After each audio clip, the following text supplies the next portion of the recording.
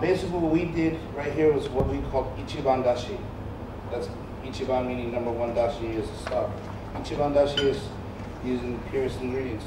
Now what we can do with the kelp and the bonito that we've made the stock from is put it into another pot and boil it for about 2 hours. And that's where we get Niban Dashi, number 2.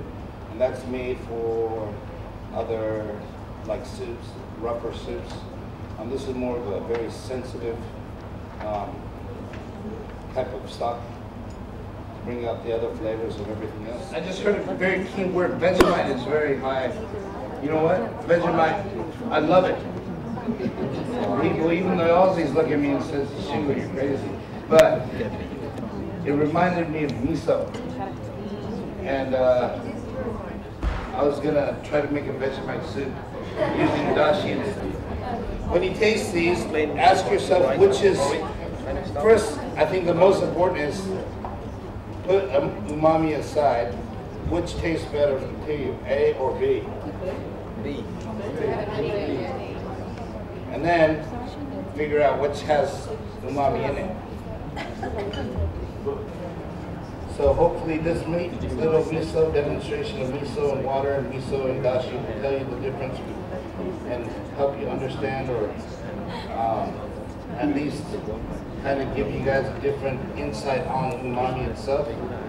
What umami has done is actually, it makes us, the chefs, before we didn't want to study glutamate, isonate, and guanate. We're just like, we dropped out of university so we can cook because we didn't like to study this stuff.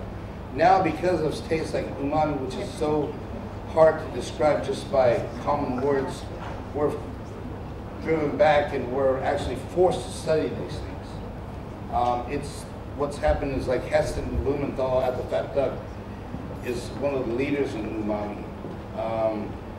They're really studying, breaking down the food as more of a science instead. It's not like eat it, chew, swallow. It's eat, chew 7 times, spray this, chew another 10 times, swallow it, boom. Do you feel that flavor? I've got a chef friend in Canada who's now sponsored by NASA. And he's got a laser in his kitchen with a little red siren. And all he does is he lasers vanilla beans underneath the wine glass and basically explodes the vanilla essence into the glass.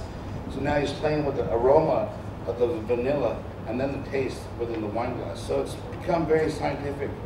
I was telling Kumiko and all the other umami people, can't you guys just give me a little piece of paper that I could stick on a fish and say, wow, this is high in glutamate? Because like the little pH litmus papers, and they're like, no, there's nothing like that yet. But we're like always studying. We're like, is this snapper better than this snapper? Is this beef better than this beef? And we can't just, oh yeah, it's red. This one's darker red. This one's got a little bit more fat.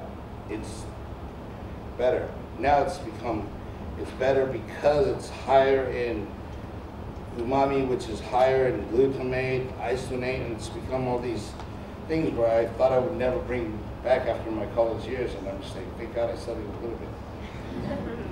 Who enjoyed A? Higher? Who enjoyed B?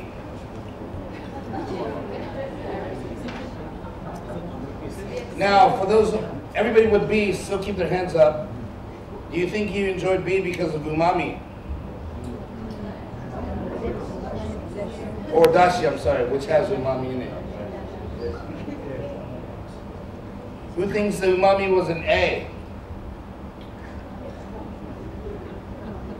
Wow, mix.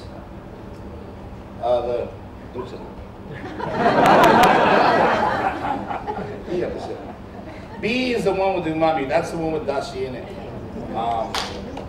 So if you got that right, congratulations. If you like A better, don't worry about that. It's just in your taste. That's about it for me. If there's any other questions, I'm sitting here. We've got Sue, which has got the best part of the evening, I think. That's with the alcohol coming in, so enjoy that. and speak to you guys later. Thank you very much, guys.